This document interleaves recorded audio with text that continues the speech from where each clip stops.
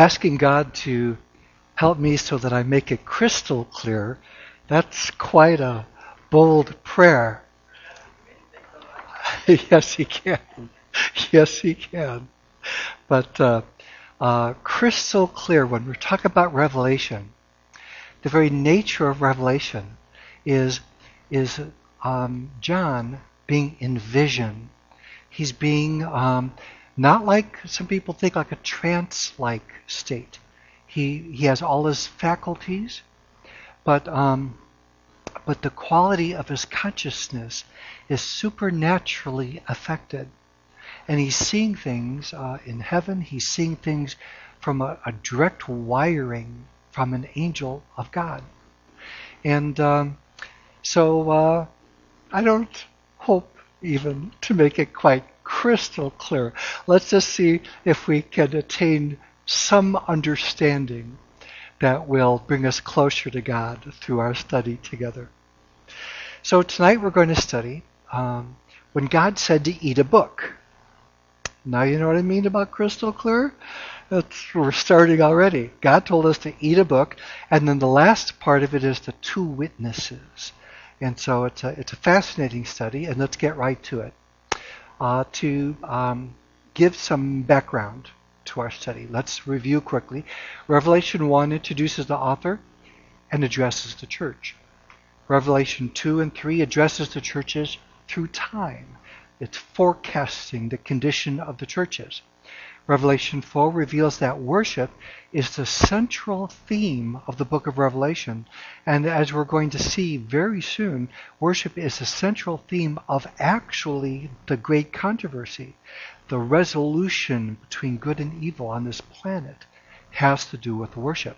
Worship is just another way of saying our conscious willing to be in a relationship with our Creator. That's what worship is. When we consciously reach out to Him, we are worshiping. Whether it's in prayer or song, corporate worship like in church, it's the central theme of Revelation. Revelation 5 shows us that it's all about the victory of Jesus. Because Jesus had a victory, we can have that victory. But because Jesus suffered, and that's the lesson tonight, God's people who are following Jesus, there'll also be some suffering. Revelation 6 is the opening of the 6 seals. Revelation 7 is the sealing of the faithful. Revelation 8 shows the 7th seal and the first, I meant to type the 7 seals, and the first of the 4 trumpets. And Revelation 9 shows the 5th trumpet, which is the first tear, and the 6th trumpet, which is the second tear. Now I'm going to turn this screen off and ask you to repeat all that. It's really kind of a complex organization, isn't it? But it can be charted. It does make some sense. So the 6th trumpet is a second tear, and tonight we're going to do Revelation 10 and 11.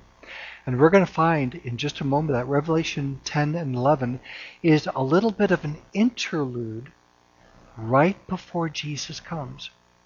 The next seal is Jesus coming. So there's this little bit of an interlude. And what makes it a little bit more complex is it brings us right up to Jesus coming. It talks about Jesus coming.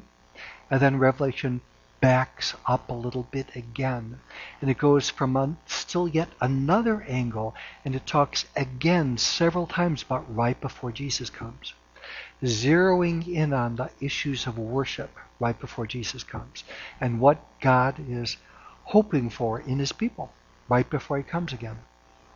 So, are you ready? Here we go.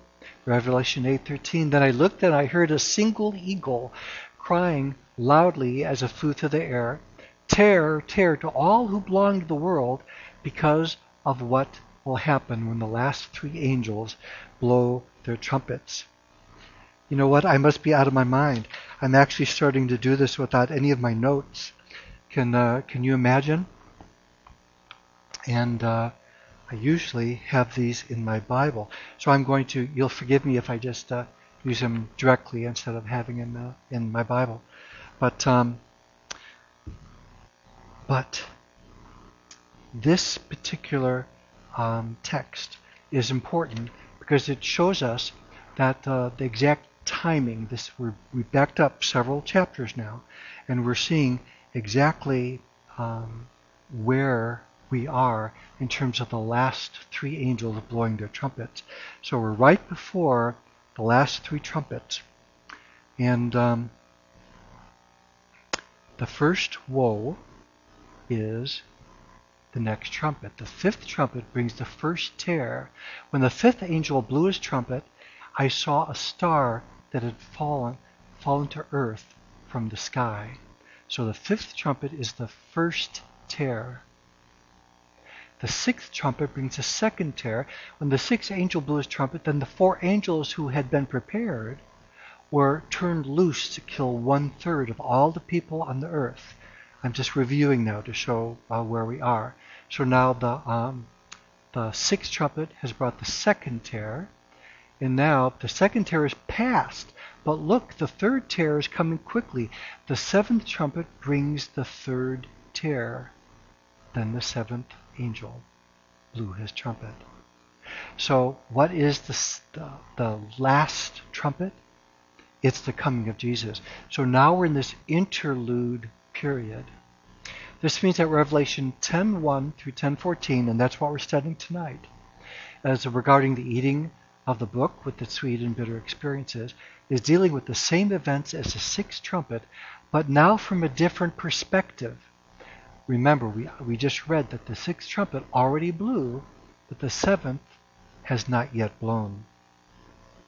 This also means that the time of the sealing, which started in Revelation 7:4, the gathering for the Battle of Armageddon, which we spoke about in Revelation 16, it was ahead of us a little bit, and the same period of time is just before the close of probation, or meaning the last chance for people to repent and to worship God.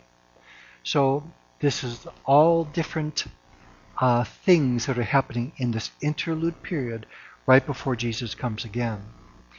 In other words, this interlude is a continuation of the sixth trumpet, but it's from a different perspective. Do you remember the Revelation 9's view of the sixth trumpet showed how what the fate of the wicked was during this time? Now, during the same period of time, we're going to look in Revelation 10 and 11 what happens to the faithful during this period. Then I saw another mighty angel coming down from heaven, surrounded by a cloud, with a rainbow over his head. His feet shone like the sun, and his face shone like the sun, and his feet were like pillars of fire. And in his hand was a small scroll that had been opened. He stood with his right foot on the sea and his left foot on the land, and he gave a great shout like the roar of a lion. And when he had shouted, the seven thunders answered. When the seventh thunder spoke, I was about to write, but I heard a voice from heaven saying, "Keep secret what the seven thunders said, and do not write it down." Then the angel I saw standing on the sea and on the land raised his hand towards heaven. He swore an oath in the name of the one who lives forever and ever. Oh, I tried so hard to time this right. And the sea and everything in it. And he said, there will be no more delay. When the seventh angel blows his trumpet, God's mysterious plan will be fulfilled. It will happen just as he announced it to his servants, the prophet. What was the seventh trumpet again? When Jesus actually comes. Then the voice from heaven spoke to me again, "Go and take the open scroll from the hand of the angel who is standing on the sea and on the land." Catch up to where we were here. So I went to the angel and told him to give me the small scroll. "Yes, take it and eat it," he said. "It will be sweet as honey in your mouth, but it will turn sour in your stomach." So I took the small scroll from the hand of the angel and I ate it. It was sweet in my mouth, but when I swallowed it, it turned very sour in my stomach. Then I was told, you must prophesy again about many peoples, nations, languages, and kings. Now, we're going to go through this. I read the whole piece. Now we're going to go through it and see if we could understand it a little deeper. First of all, the scroll sealed in Daniel that we read about. You'll remember that that same scroll in the hand of the Lamb being unsealed in Revelation 5. So remember we talked about the sealing of the scroll in Daniel. That Daniel wrote many prophecies, but they weren't to be understood until the end times. Then Jesus in Revelation 5 took that seal and he opened it. And now it's in the hand of the angel of Revelation 10. So I went to the angel and told him to give me the small scroll. Yes, take it and eat, he said. It'll be sweet as honey in your mouth, but it'll turn sour in your stomach. So I took the small scroll from the hand of the angel and I ate it. It was sweet in my mouth, and when I swallowed it, it turned sour in my stomach. What do you think what this means? It was sweet at first, but did it remain sweet? No, it didn't. It was sweet at first to understand it and to prophesy it, but there was a response to sharing it. There is a response to sharing the end-time gospel message. It's sweet to experience it, but when you share it, there's some persecution that comes, and it's no longer such a sweet experience. When the seventh thunder spoke, now we're backing up. When the seventh thunder spoke, I was about to write, but I heard a voice from heaven saying, keep secret what the seventh thunder said, and do not write it down. What do you think that means? It means that he heard something God was telling him, but he wasn't allowed to share it. What did the seven thunder say? We don't really know, because it is still sealed. It is something that has not been revealed to us yet. Then the angel I saw standing on the sea and on the land raised his right hand towards heaven. He swore an oath in the name of the one who lives forever and ever and created heavens and the earth and everything in it, and the sea and everything in it. And he said there will be no more delay. When the seventh angel blows its trumpet, God's mysterious plan will be fulfilled. It will happen just as he announced to his servants, the prophets. How many times did he announce this? How many times in how many books of the Bible does it point to this end time? Very often, lots. From the earliest chapters we studied this morning a little bit, in the book of Revelation even. Do you remember what Jesus did in response to the first occasion of sin? He slew an animal, and he covered Adam and Eve with it so they wouldn't be naked and ashamed. So they were able to stand in his presence being covered in this way. And symbolically that, of course, meant that he was promising them that he himself, the perfect lamb, the lamb without blemish, would be slain.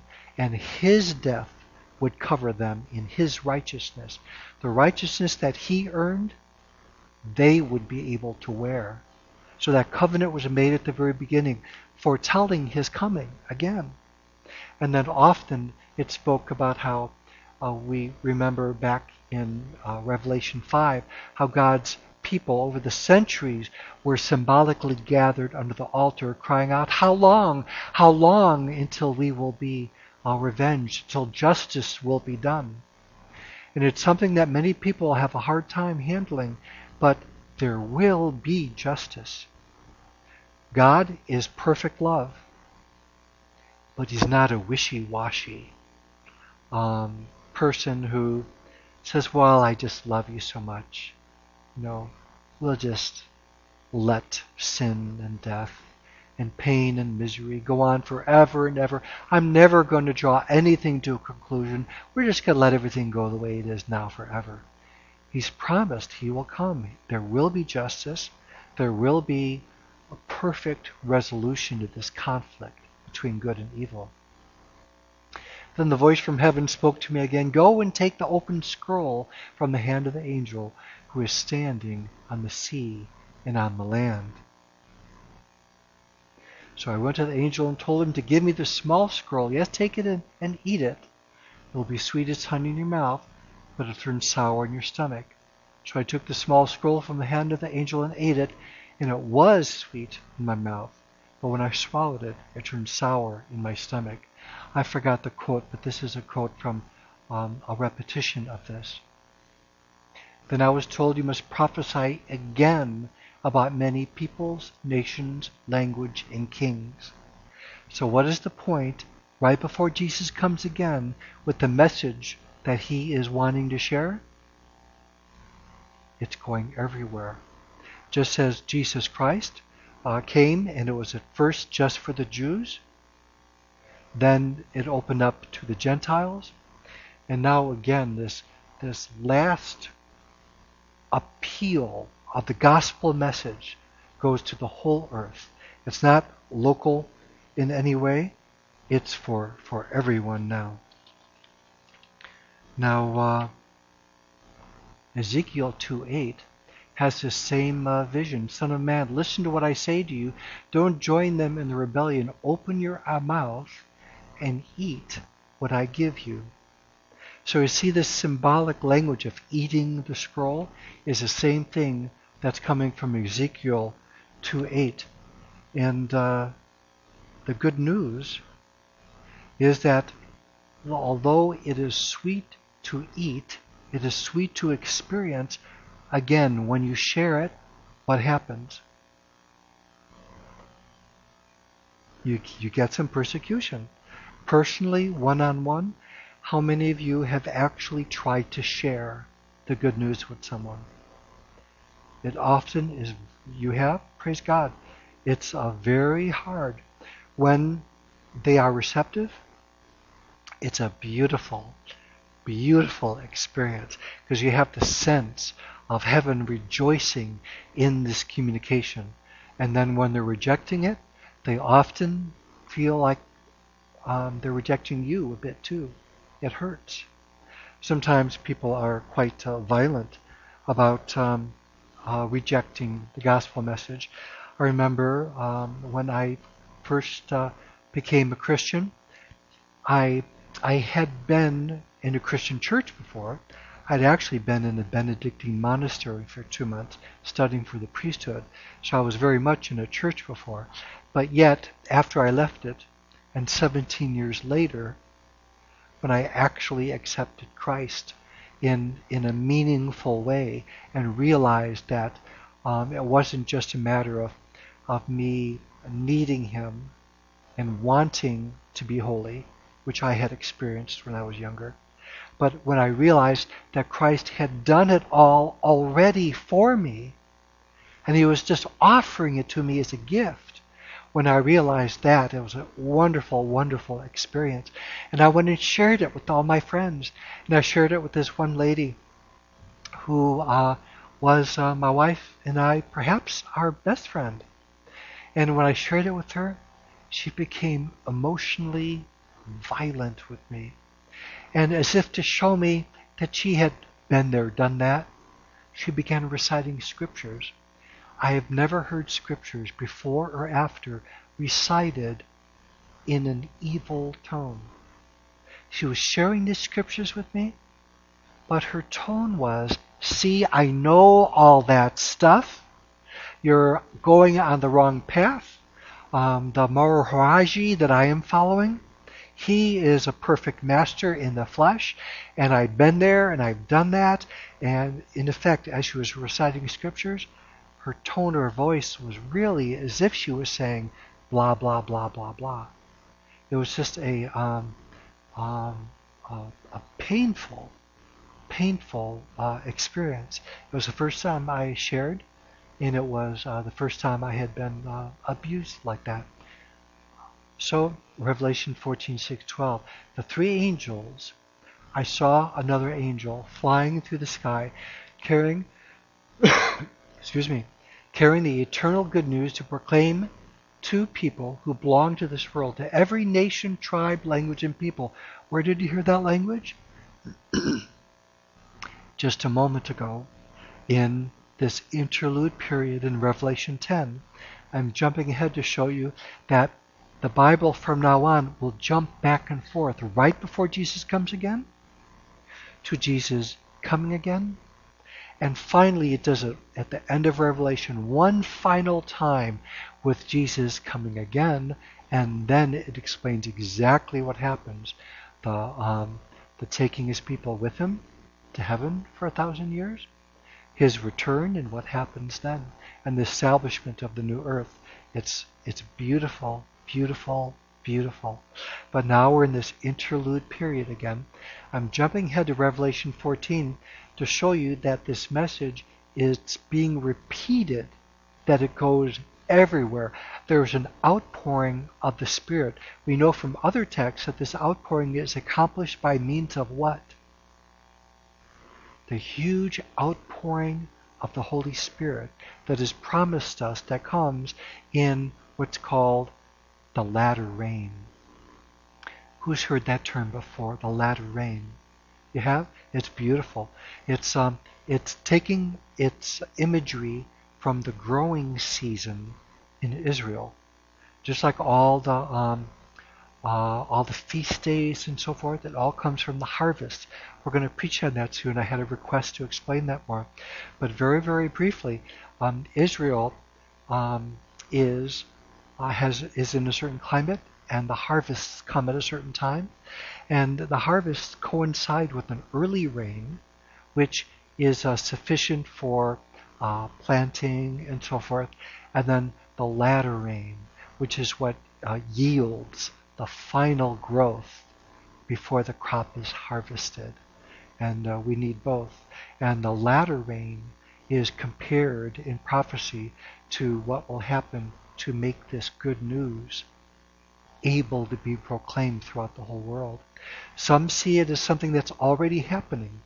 Some see it as, there will be even more of an experience that's happening now that'll be much more like the outpouring of the Holy Spirit at Pentecost, while it be accompanied by a great outpouring of signs and the presence of the Holy Spirit. It's a wonderful thing, but we'll continue this. I'm going to go through Revelation 14 twice tonight, so I'll go through it kind of quickly. I'll dissect it a little bit more later, because it is so important. This Revelation 14, that's what my life, my ministry is all about, is Revelation 14. Hopefully, if I'm doing a good job, every time I preach, I should be able to tell you how it fits in to this. Because this is what we are to be doing in this time of history. And so hopefully everything I do relates to this. And then in verse 7, at the very bottom of your screen, it continues, "Fear God," he shouted, "and give glory to him, for the time is come when he will sit as judge. Worship him who made the heavens, the earth, the sea, and all the springs of water." Then another angel followed him through the sky, shouting, "Babylon has fallen, that great city has fallen, because she made all the nations of the world drink the wine of her passionate immorality." Now we're going to explore this a little bit more deeply, but just at the moment you see that there's still this conflict going on between what here is called Babylon. In previous chapters of Revelation, it described them as in a number of things: the 200 million, the beast, those who follow the beast. There's a number of symbols for those who are against God's work.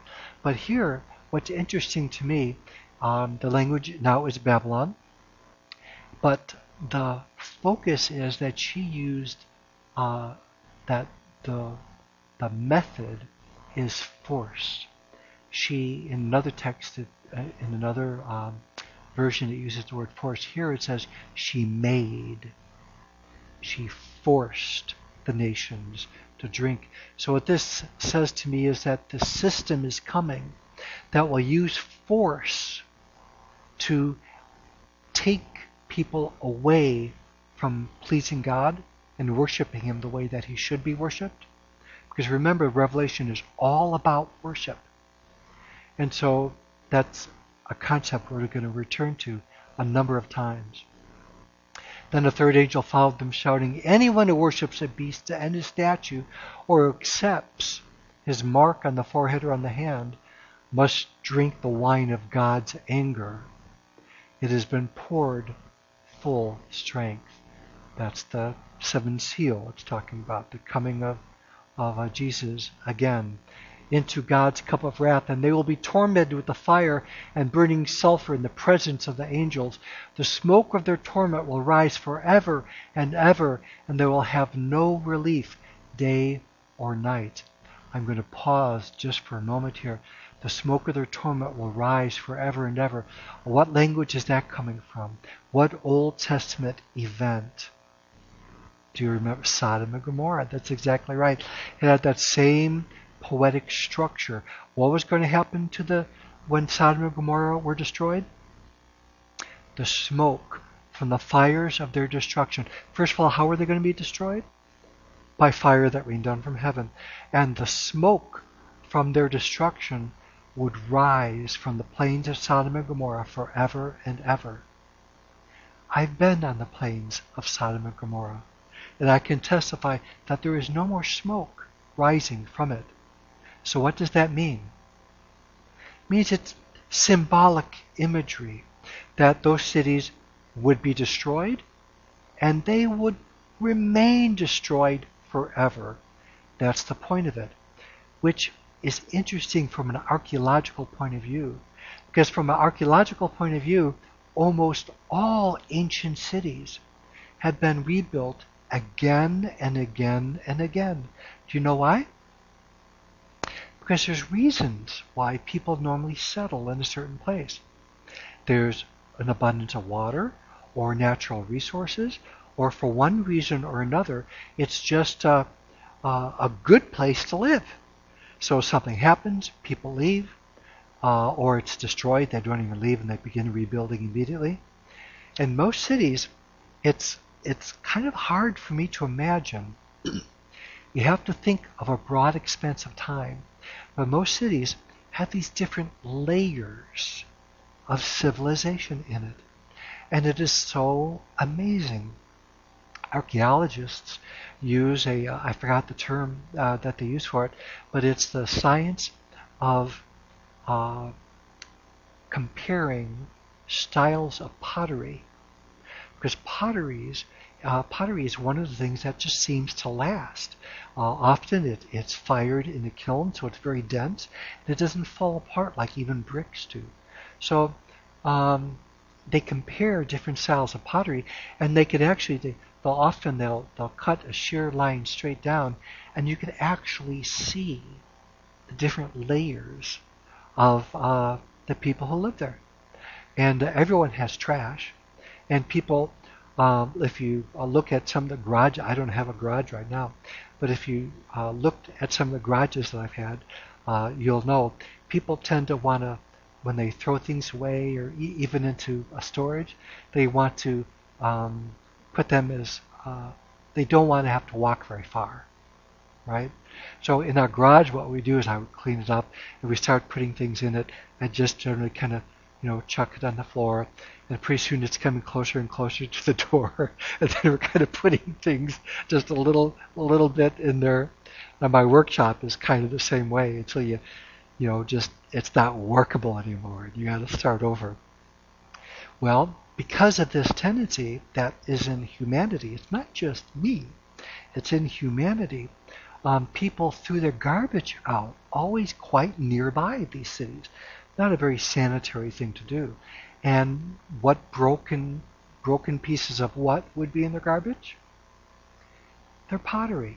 So it's a tremendous tool for archaeologists to see these layers of trash that has pottery in it. And by comparing the styles of how the pottery is made, they can date it quite well. So some of these ancient cities, we know how often they were rebuilt.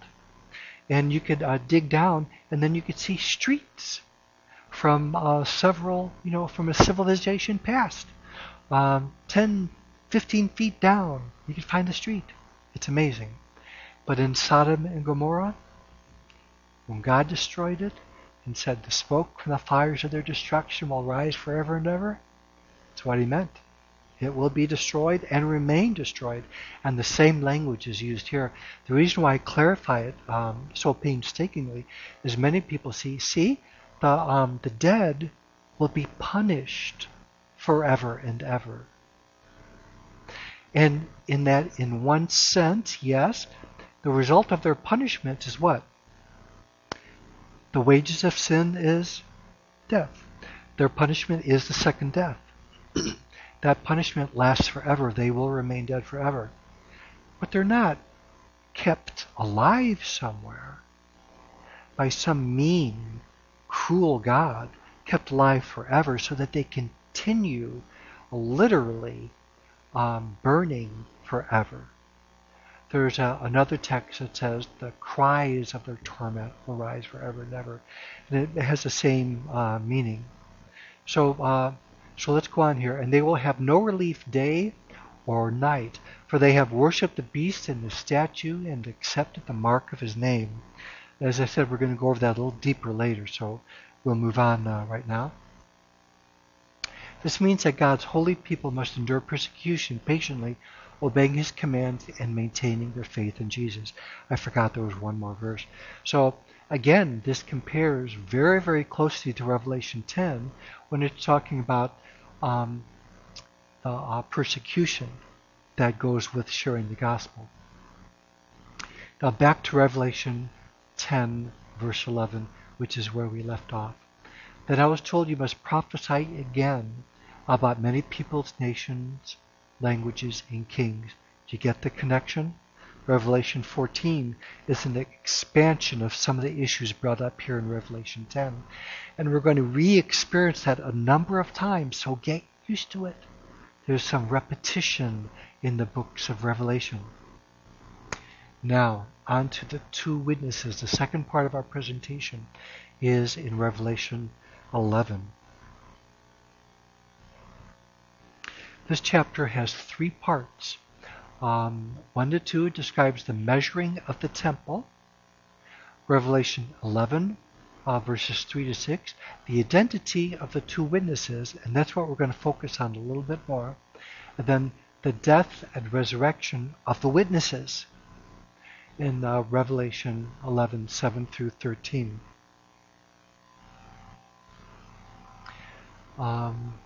Revelation 12:17 talks of the dragon being arranged with the women. Then he goes to make war with the rest of her offspring. I'm backing up here just a little bit so we could, or going forward a little bit so we could get an idea of where we're going. Revelation 13 talks of the beast's power, the setting up of the image of the beast, and the enforcing of his mark. And Revelation 16 talks of spirits of devils working miracles, gathering the kings of earth for the battle of Armageddon. So all these chapters are going back to this time of the sixth seal. Even though it talks about the seventh seal, and it brings us right up to it, then it backs up again and goes again and again and again, saying, what about this period of time? This is an incredibly crucial period of time. This closing chapter in history, there's a lot that's going to be happening. Revelation 17:14 describes a war between the Lamb and his followers and the powers on the earth. And Revelation 19 describes Christ leading the armies of heaven to fight against the dragon, the beast, and the false prophet. Revelation 11, let's begin. Then I was given a measuring stick and was told, go and measure the temple of God and the altar and count the number of worshippers, but do not measure the outer courtyard, for it has been turned over to the nations. They will trample the holy city for 42 months. Now, we're going to be talking about the time, but first of all, this outer courtyard. Who remembers the sanctuary structure? What goes on in the outer courtyard? The outer courtyard is if you see well, first of all, the tall section right there, you can't hardly see it. On the dark section, my laser pointer will work. That's an entrance into what? The most holy place, the Holy of Holies, that only the high priest could enter once a year to clean and to remove the sins symbolically on the Day of Atonement. Place him on the scapegoat, who then would be led out away from the people of God, where their sins would be led away from his people, reenacting the final Day of Atonement, when Jesus already atoned for our sins in his death, but has all the sins been removed already? No. Jesus paid the penalty for them, and the sacrifice for Jesus's that Jesus did towards the atonement was done outside of this Holy of Holies, and it was enacted how many times in the Jewish system of temple worship? Who remembers that? Every day, all the time. Sacrifices were going on all the time, and they represented the death of Jesus, covering the sins that people commit daily. And the blood then from the animal was brought into the most holy place. So we will explore this a little bit more deeply, but the thing to remember is that even though the killing of animals and all that, it sounds so barbaric, it sounds so archaic and unloving, especially with the modern sensibilities towards the treatment of animals and so forth. It sounds kind of cruel and whatnot. But you have to remember, God instituted this setup not that the blood of innocent animals was going to accomplish anything literally, but just as a way to get the people to remember that their sins bring death. But that death could be paid for by another, the perfect Passover lamb. That's why even in their system, why else do you think that the lamb that was chosen to be slaughtered, it had to be perfect. It had to be without blemish. Because anything that had a blemish wasn't perfect. And in symbolically speaking, only a perfect man can die for our sins. Because if he sinned even a little, then he would have forfeited his life, just like we have all forfeited ours. And then he couldn't help us. Any death that he experienced would have been on his own, for his own sins. But since he didn't sin, his sin can cover us. Are you glad for that? I am. So the sanctuary service, now the church can be described as the temple of God. The human body can be described as the temple of God. But the temple of God also is talked about as existing in heaven. It's often talked about existing in heaven. When Moses made the first tabernacles out of tents, how did he make that? God showed him a vision of the heavenly sanctuary and said, make it this way now while you're traveling. They made a compact, portable representation of the temple. Then when they settled in Jerusalem, God showed David a vision of how the temple would be. But interestingly enough, he didn't allow David to build it. Do you remember? He allowed David to accrue the resources to build it. And then Solomon actually built it. That's why it's called Solomon's temple. The first temple was destroyed and rebuilt and enlarged. So the heavenly sanctuary is where Jesus is ministering on our behalf as the high priest now. He's our what high priest? Heavenly high priest, Hebrews tells us, the New Testament book of Hebrews. So all that's happening here in this service is there's elements of it happening now, the most holy place being where Jesus is now in heaven. It's a fascinating study, and it's nothing that can be exhausted because of what it represents. If it represented something small and earthly, then you could study it and you're kind of done with it. But you cannot ever really exhaust a study of the sanctuary because it represents the plan of salvation. It's so deep. So this is a picture of the golden altar before the veil in the holy place. That was mentioned. It was also mentioned earlier in Revelation 8, verses 3 to 6. And you see that there's an incense burning on it that is mingling with the prayers of God's people and symbolically rising to the Father. Now, the outer court that we mentioned a while ago, in this scene, you can see it a little better. Now, I actually stood here and saw this. This is a full-scale replica of Jerusalem in Jesus' day. This was then the temple that was built by Herod. It was called one of the wonders of the ancient world. Even Rome marveled at it, which was one of the reasons why they actually had it destroyed, is they figured it was too beautiful and too magnificent, and it filled people with a rebellious pride, and so the Romans destroyed it. But the outer temple, which is what I'm getting at here, and my laser pointer won't point at it, you could see pretty easily where it is. That's where who could go? Yep, anyone, the Gentiles. It's anyone. The Gentiles could go to this outer temple only.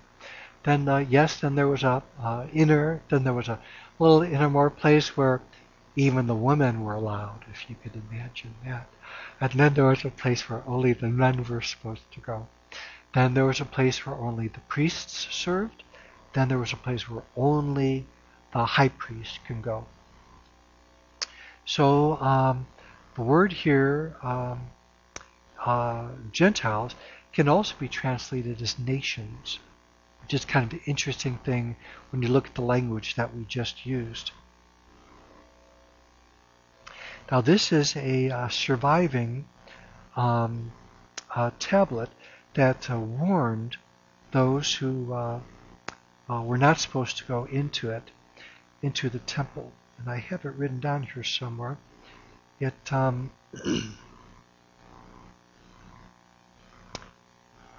I don't have it written down, but you got the idea. It's saying, Gentiles, you don't go beyond this. They were not allowed into the inner temple. They were divided by the separation, and even though it sounds somewhat unpleasant to our modern senses, the idea was what? Now, a Gentile who became a Jew, he wasn't a Gentile anymore. They could go into the inner place. In other words, the separation that occurred, although to us sounds like segregation, and it brings us to mind the American segregation experience of if you were of this race, then you could go there, and if you're of this race, you could go there. And so our modern sensibility is one of abhorrence for things like apartheid and other abusive separations of dividing people. But in God's words, there is a dividing that is fair. There's a dividing that you could like it or you could dislike it. That really doesn't make any difference. It's you've heard the story of the lighthouse and the battleship, and there was I kind of gave it away here by saying who they were, but there's communication going back and forth between the flashing lights as two military Navy personnel were communicating with another, and what turned out to be the lighthouse, and I'm giving it away, of course, was flashing, turn to your left, imminent danger. And a battleship commander, was affronted by that because he was, after all, a commander, and he was a battleship. And he, to cut the story short, he said, this is the U.S. something battleship. You turn to your right. And then the guy answered back, well, this is, Cape something lighthouse. So you can have whatever opinions you want to, and you can argue any way you want to. But the bottom line is that there is a separation that existed then in God's plan of salvation, made into a model of the temple, that is going to be acted out in our times. A separation between people who follow God and people who don't follow God. People of a mark of the beast and people of the seal of God. The question is for us is which one we're going to be with. Not whether or not it's fair or it's pleasant to our sensibilities. Excuse me. Now, this period of time that was mentioned, it was mentioned 42 months. We're not going to dwell on this too much, but and I don't mean to make you dizzy, but these are all different ways the Bible talks about the same period of time. Every one of these cases is talking about the same amount of time. We've gone through that study before several times, especially with our 10-day seminar. Do you remember that?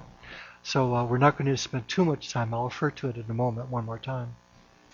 And I will give power to my 2 witnesses, and they will be clothed in burlap and will prophesy during those 1,260 days.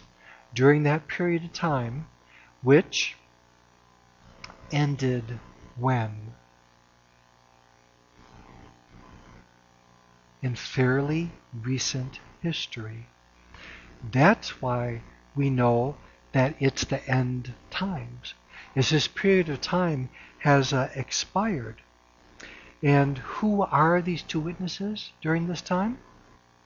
It's kind of a neat picture of them, isn't it? There's several different interpretations of them, and I hate to be too dogmatic about which one is the accurate one. Historically, members of the educational institutions that I went through had one interpretation, but as scholarship advances, they're beginning to see that it has different interpretations. The 2 witnesses, these 2 prophets, are the 2 olive trees and the 2 lampstands that stand before the Lord of all the earth. If anyone tries to harm them, fire flashes from their mouth and consumes their enemies. This is how anyone who tries to harm them must die.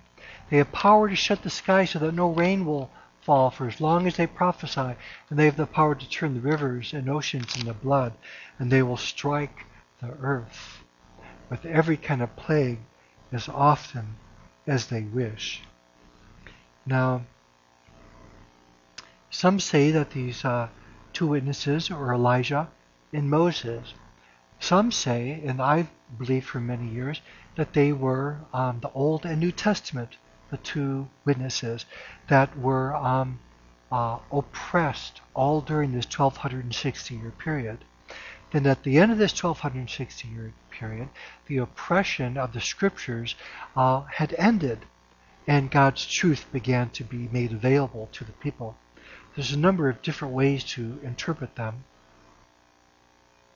When they complete their testimony, the beast that comes out of the bottomless pit will declare war against them, and he will conquer them and kill them, and their bodies will lie on the main streets of Jerusalem.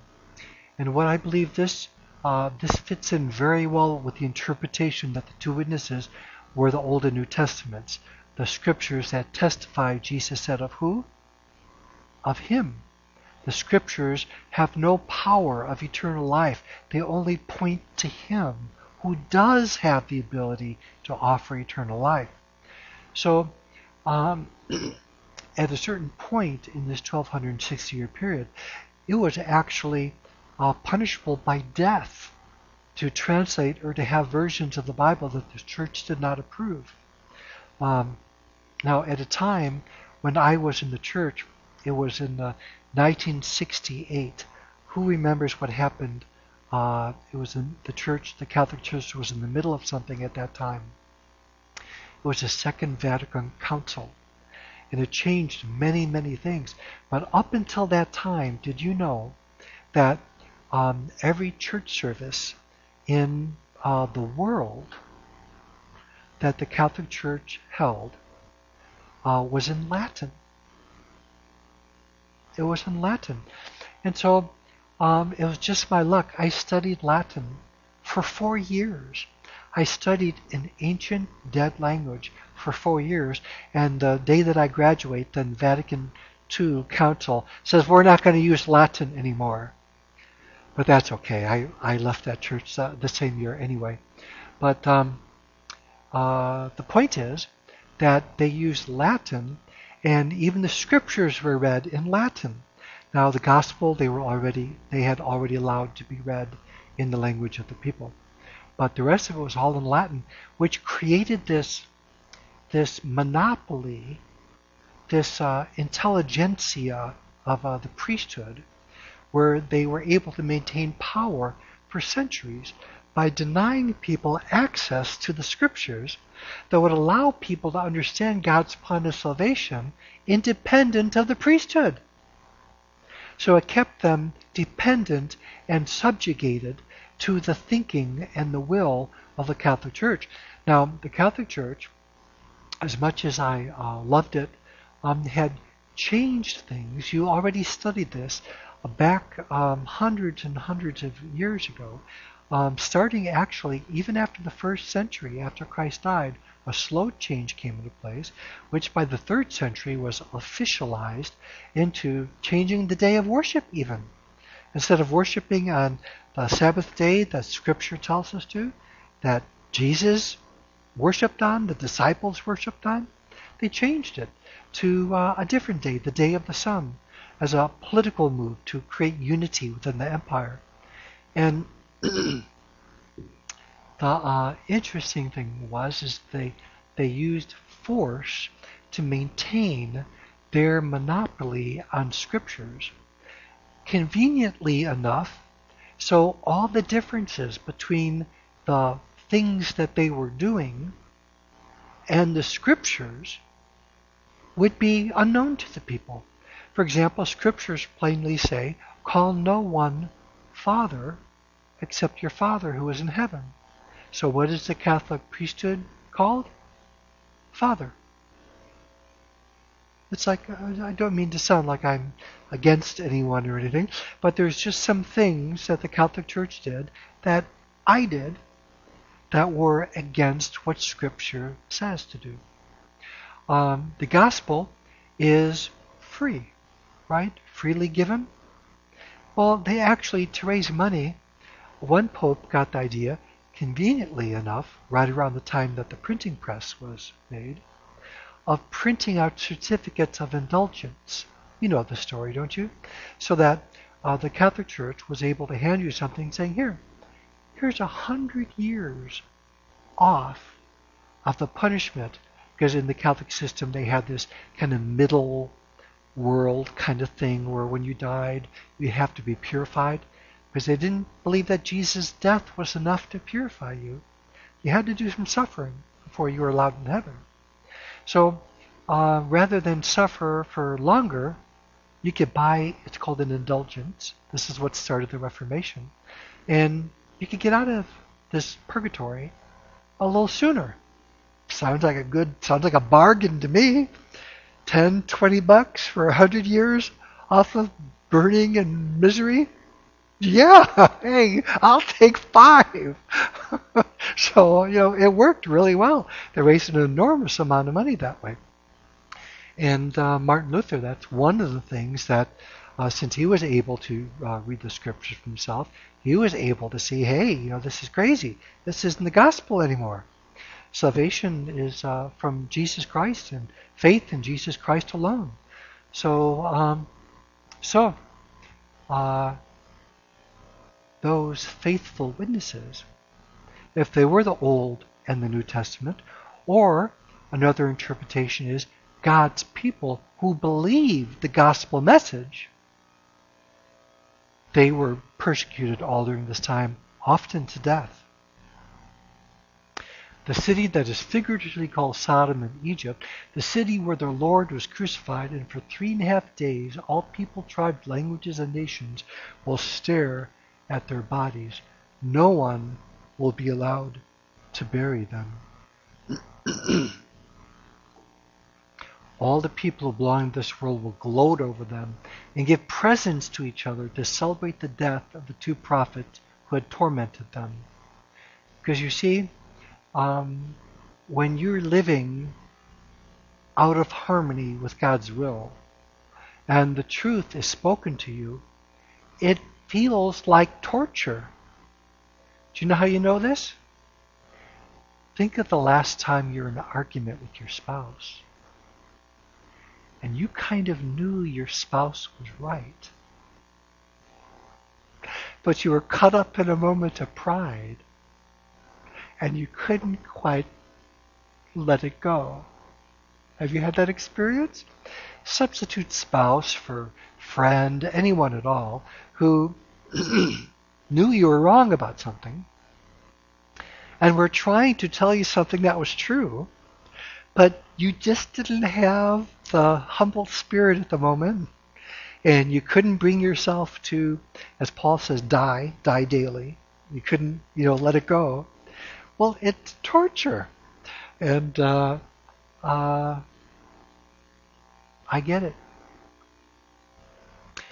When they complete their testimony, the beast that comes up out of the bottomless pit will declare war against them, and he will conquer them and kill them, and their bodies will lie in the streets of Jerusalem. This is a repeating theme from the oppression, that even the demon oppression, that will go against God's people, even to their death. Now, note here, I will give power to my 2 witnesses, and they will be clothed in burlap, and will prophesy during those 1,260 days. And this is in 11:3, and this is in verse 7 when they complete their testimony. So you see how this is relating to that same time frame.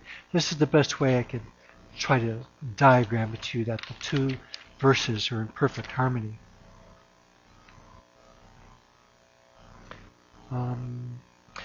Now when Jesus had finished his testimony, he was put to death, but he rose again and ascended to heaven. And that's exactly what's going to happen to God's people who are martyred in his name or suffer persecution in his name. They will also experience a rebirth in Christ. We suffer with Christ and we are risen with Christ.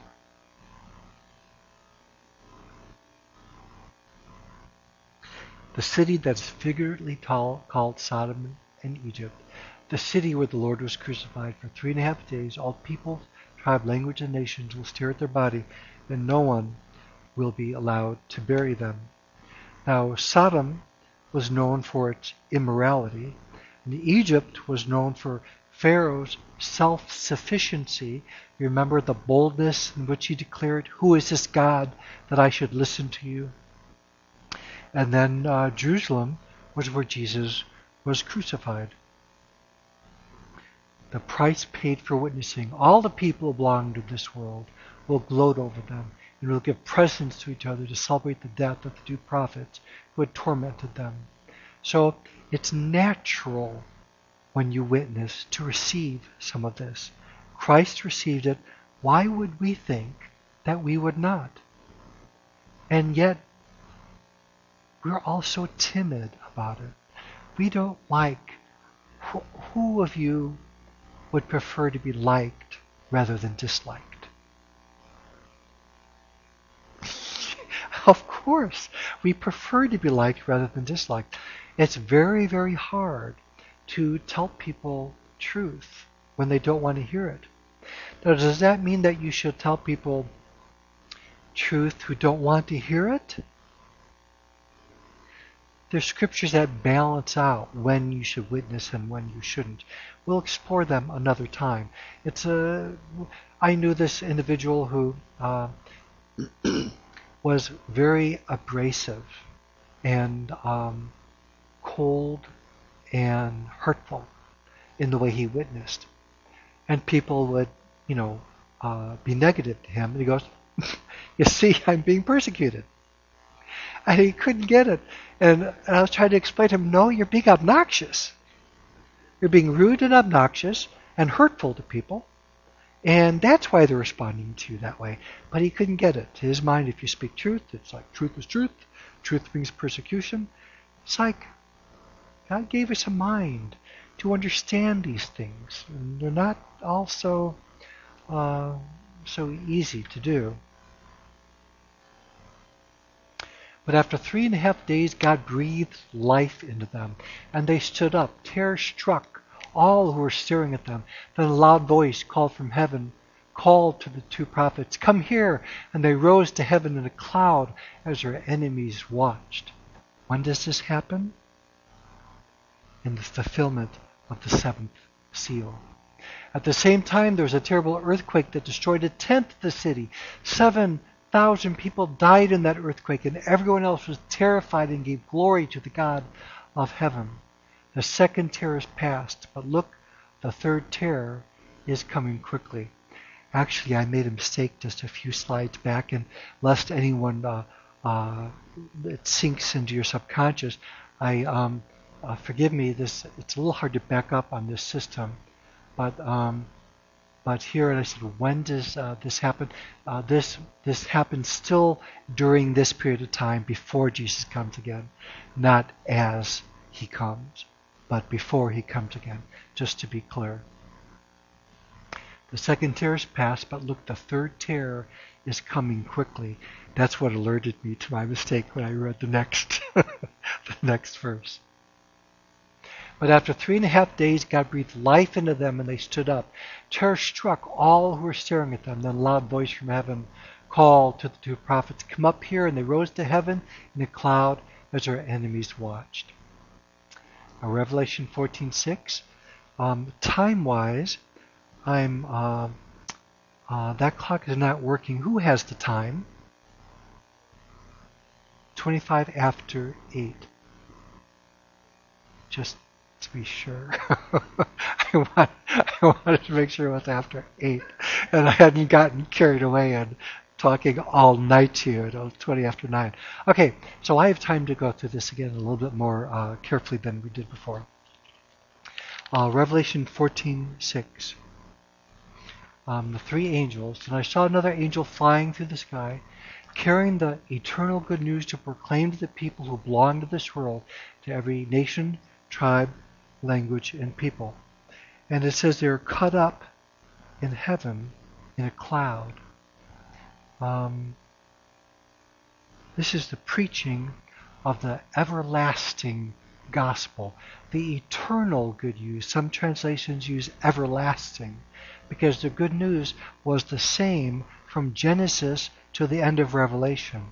It's the good news that God had this plan before the foundations of the earth were even laid.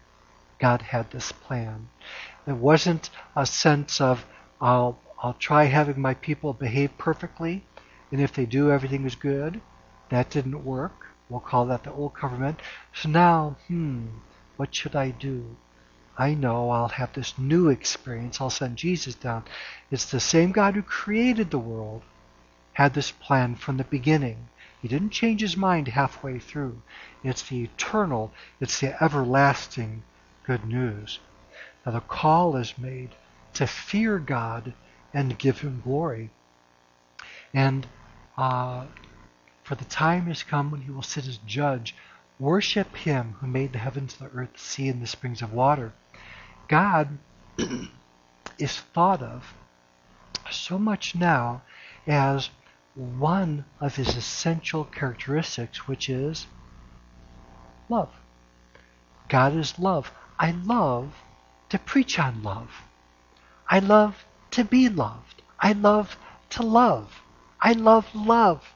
It's beautiful and it's good. It's the richness of the human experience at its highest potential with the Spirit of God enervating our hearts so we can experience love. But God is more than just this force of love. God is the one who created us. Because of this, He is way above us. His thoughts, the Bible says, is as high above our thoughts as the heavens are above the earth. It's because He's a creator and we are created beings. There is this gulf between us. There will always be this gulf between us. Love does not mean there's no gulf. When we worship in heaven, we'll still be created beings, and He'll still be the creator.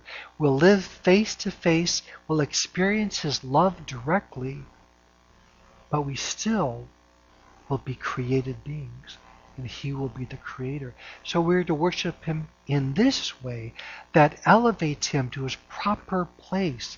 He's not, there's one scripture that says, that we're not given a spirit of bondage again to fear, but a spirit of sonship and daughtership, wherein our spirits cry out to God, and His Spirit testifies that we are the children of God. We're His children.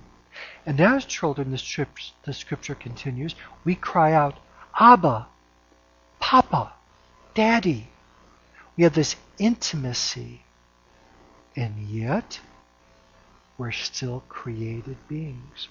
There's an intimacy, but an acknowledgement that He is God. He's the creator. We will never be the creator. So there's an element of worship which we will get deeper into again soon. What does this mean to worship God as creator, as opposed to just worshiping Him as the God of love and the God of mercy and the God who saved us? We worship Him also as a God who created us. And at the same time, there was a terrible earthquake that destroyed a tenth of the city. We go back to this now. As a result of this proclamation, in the upheavals of the world, an earthquake that sees a tenth of the city collapse and 7,000 killed. The word for terrified here, the word for terrified here in 11:13 has the same root as fear God in chapter 14. So there's this connection that there is a holy fear that is being called upon from the people now, and that these things, these horrible things that happen, have a purpose. The second terror is past, but look, the third terror is coming quickly. God's kingdom is proclaimed. The seventh trumpet brings the third terror. When the seventh angel blew his trumpet, and there were loud voices shouting in heaven, the world has now become the kingdom of our Lord and His Christ, and He will reign forever and ever. He will reign with us as kings and priests. He will still be the creator God, and we will never be, but we will be kings and priests. That's good enough for me. Is it good enough for you? I'm willing to worship a God as the creator who has such noble hopes for me as His adopted child. I'm willing to worship Him in any way that He asks. Now the rest of the world at this time, the rest of the institutions of the world will all fall into ruins, but not us. God has a plan for us. In the courtyard where the people who worship God only knowing Him but not accepting Him. The demons knew Jesus was Jesus, do you remember? But they wouldn't follow Him. They wouldn't bow down to Him. But they knew who He was. In the end, we will be vindicated. those who stand up for Christ, those who are bold and willing to experience some pain as a result of following him, will be vindicated. And when we see him coming again, we, while the rest of the world is in ruins, will be lifted up and will be made kings and priests. Are you willing to endure some hardship in order to experience a wonderful victory like that? Are you? Are you willing to experience some hardship? To experience the wonderful plans that God has for us? It's my hope. It's my hope that we are. The more we know him, the more we regard these little pains and trials of this world as really nothing of consequence. It's all will pass, but God's kingdom will last forever, and I want to be a part of it. Let's bow our heads and pray that that might be so. Heavenly Father, we all want to be a part of your kingdom. Make us strong. Fill us with your love.